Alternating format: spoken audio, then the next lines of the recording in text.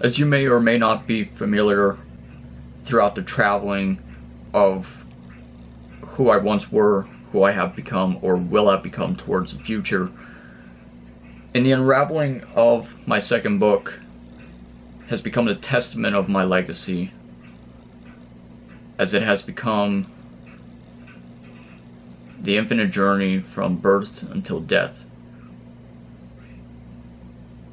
and of everywhere and everything that I have traveled upon and throughout this infinite journey of reincarnation and of astral projection and of unfolding or manifesting what has corroded beneath the surface of my flesh and bones,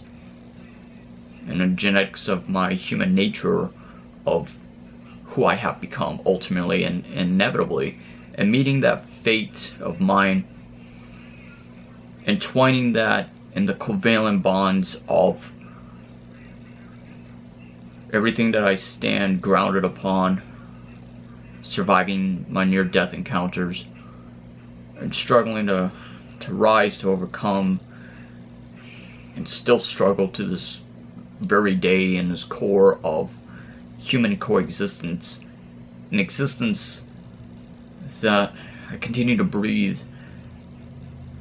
the humanistic of our error among modern generation of our society, the infrastructure and architectures, the designs of our imperfections as mortality is shared among one another. And this particular demons of our struggles and my oceans of desperation, as it were, and as it still is, were provided with an welcoming of open arms to either sink or swim beneath the drowning blackness of oceans, should I have decided to revel in a vomit of thoughts, or to rise above the oceans enough to reach beyond the borderline and that desperation, that destitute and desolation of crossing over those certain borderlines in order to have reached beyond the astral projection of the internal structure of self to become who I am today. And of all the things that I had struggled to in this suffocation to overcome, and I had to ultimately resuscitate the lungs and the breath of life, and finding that gratitude to being alive and breathing, searching in the navigation throughout the traveling of infinite journey of time, space, and cosmic energies, and of my or our reincarnation, my desperation to have discovered my soulmate, to become who I am today. Others may have asked of me, who have I become? I become balance. 27 years of my entire human correlation of coexistence is bonded together inside the embodiment and encompassing of the testament of my legacy, layered and traced together inside of this testament of documents that collectively bind together word by word and by page, which has created this book of mine, shape-shifting the Ouroboros of astral projection. Centuries old is the age of our spirits, traveling from the reincarnation of parallel universes, and finding ourselves amidst in the purpose of a newborn of our legacy that has become the reality of the Ouroboros of today, of what it has become. Often at times I I have this belief where neither Jen nor neither myself had we ever found the solace of our acceptance, our place of belonging among the infrastructure of our modern architectural society of ours. And in my act of desperation, I struggle so hard to try to balance myself, align the center of our walk inside the light and of our divine wisdom, of the infinite relationship between ourselves and of God, our Creator, and of my belief in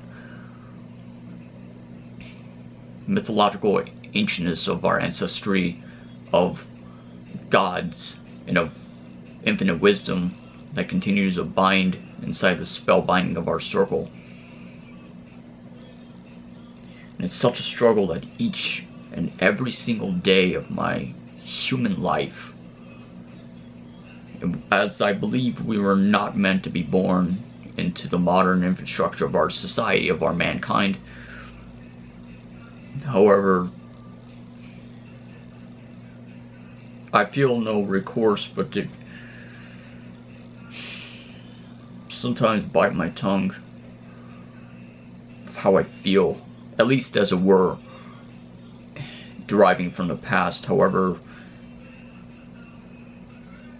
as a philosopher, as a visionary, as a wayseer, as a realist, as a visionary, as a theosophist, I believe that, I no longer bite my tongue for anything in the world, often causing altercations or confrontations or conflictions against myself, deriving from others on the account of my honesty and the virtues of my principles and morality. However, with this being said, I have decided no longer to bite my tongue or to hold back the words that I push out from the deepest core of my lungs, or of our lungs, projecting our words of influence, of wisdom, of knowledge, of our sacred divine fire, of our passionate intensity, or of our aspirations and our visions. So we ourselves, we refuse to change or alter ourselves for the modification or expectations or the immaculate standards of others around ourselves, for the sake of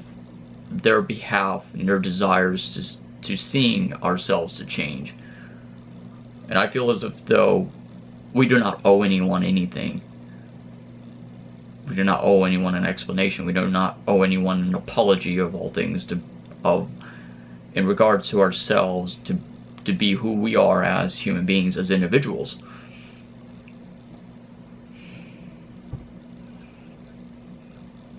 Our sense of belonging is not accustomed to the vibrations and frequencies of the plane of Earth's existence, of mankind, of how blackened it has become to the core. And rather instead, the instability of our reincarnation often at times conflicts internally within ourselves, and it's more along the lines of myself personally, being that I'm a misanthropic, and of all the experiences I had to endure to travel throughout the eons and centuries upon centuries of human existence.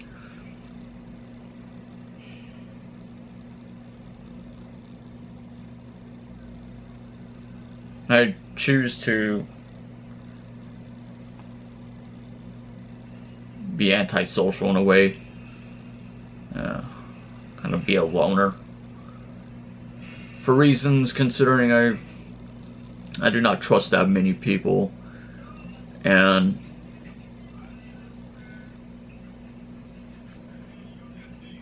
I often bury my depression with rage or otherwise. In creating these videos, and especially writing my books, is an equilibrium of a balance that finds itself as a solace of serenity and tranquility that ultimately allows me to channel much of my thoughts and deeper emotions and the humanistic side of me, of myself, through the encompassing of something lesser into something greater. I do not believe in a concept of like negative or positive. I believe in chaos and balance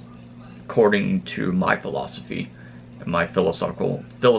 and spiritual perspectives and perceptions and views and visions or otherwise. And I believe along the lines of it being more of do what thou wilt shall be the whole of the law, which meaning is that live your existence in accordance to how you should decide to see fit, or in a comfortable aspect of your own internal circle or external, your boundaries, if you will. I live my life according to how I regulate it and how I feel most comfortable with. And if others cannot simply accept me for who I am, I truly feel remorseful or pitiful towards them. I've done nothing more than to speaking truth in itself, as far as I'm concerned with how truth is layered with. And as a realist, I speak reality. I would never fabricate deceptions or the truth for it being misconceiving or misleading,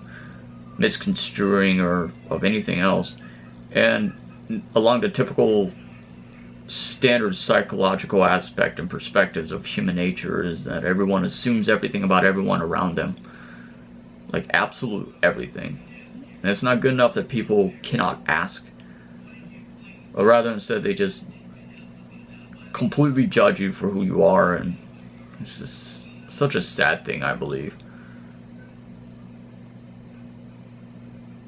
Whatever happened to us as human beings to getting to know the person beneath the surface by actually having an incentive and willingness to getting to know that person beneath the surface? And my message to you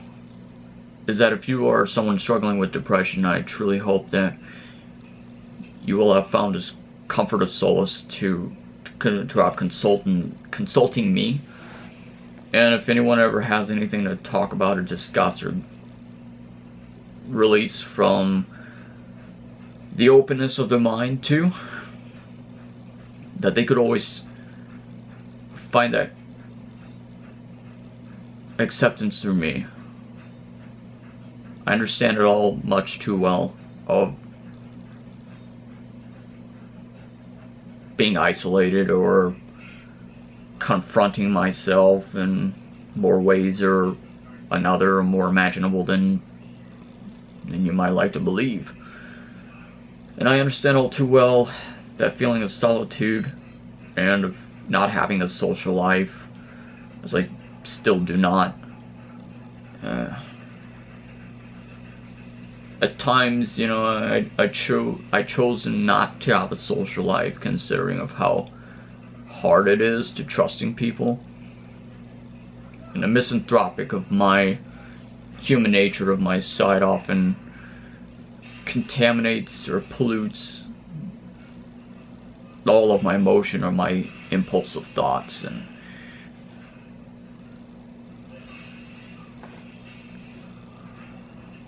it's a finite balance, such details that in itself is manifesting in so many ways or another.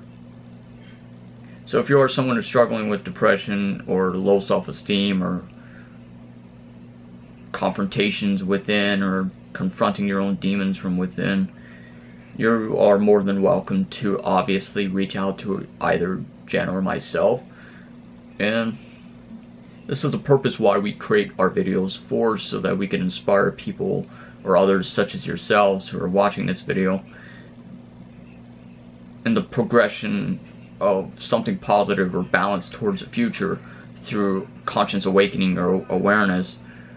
and of promoting that light. However, it seems as if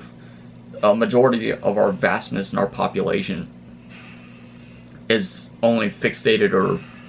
lustful in their interests within themselves and their selfish vanities and their narcissistic afflictions of self. And that is absolutely not the way to coexist among the correlation of our infinite universe, or to be or to become who we are as human beings. Rather, instead we should become something or someone greater than ourselves from the previous day or the previous year or the previous state of existence or consciousness. In our dormant and slumber, we should have risen like a phoenix or a dragon and ultimately venture out towards the unfamiliar territories and the uncharted planets, and the alignment and the balance of our walk towards the future. And despite of our human errors and the genetics of our infant structure of imperfections, and we could ultimately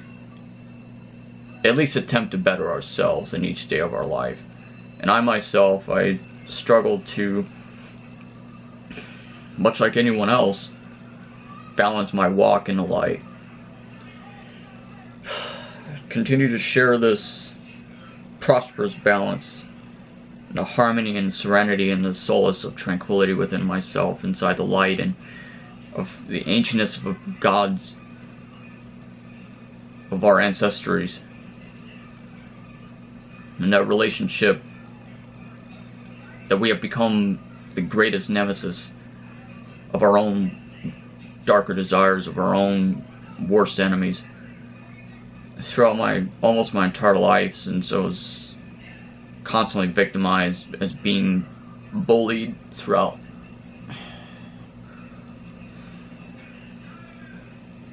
growing up as a child and in the educational systems. And ultimately what has been done to me has created me. Would I have regret looking back at what has been done to me in order to have created me or crafted the designs for who I have become? Even if it meant my last breath, I still would write my books, I still would create these videos, and I still would be and remain for who I am as an individual, as a human being, as a person. To fight against the vices of human nature, to reveal it, to expose the darkness, the eternal struggles from within, inside and out. I still will have traveled throughout the astral projections and astral planes of existence, of our infinite universes. So, for the remainder of my human existence, from birth until now, I've struggled so much in my entire life to remain inside of this realm of happiness or acceptance of self. Or furthermore, at least, to be positive. And of searching for my balance, searching for a stable ground to which I'm able to manifest nothingness into completion or perfection, as I had found that. In the account of my book, it will have explained so much more as to just everything. It's just too long to talk about in a video, but once you read it for yourselves, you would be able to further understand it.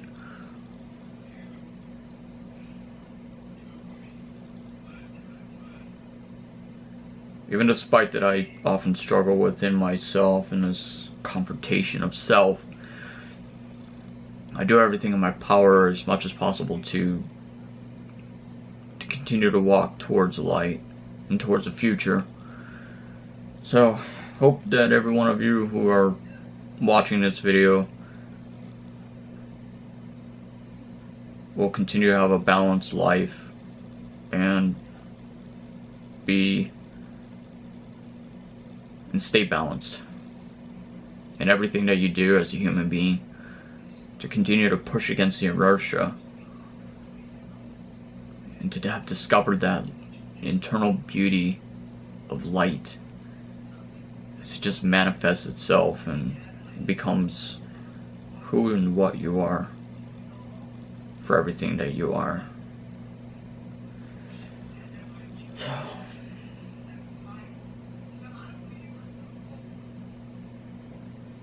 Even despite that my lungs, the lungs of my heart or my faith becomes jaded or corroded, or blackened so much at the core where it drowned itself, I continue to walk upon the planes of existences, both physical reality and a reality that travels deeper beneath the doors and different portals found within myself. So, well, thank you everyone for continuing to support us and for believing in us, and for those of you who continue to do so, thank you so very much, and it does mean the world to us, and it truly helps with my chaos and depression and sometimes.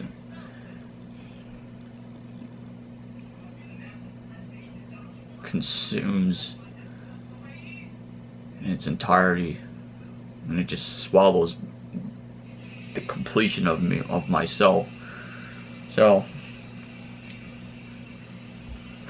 thank you everyone so much, and see you guys soon.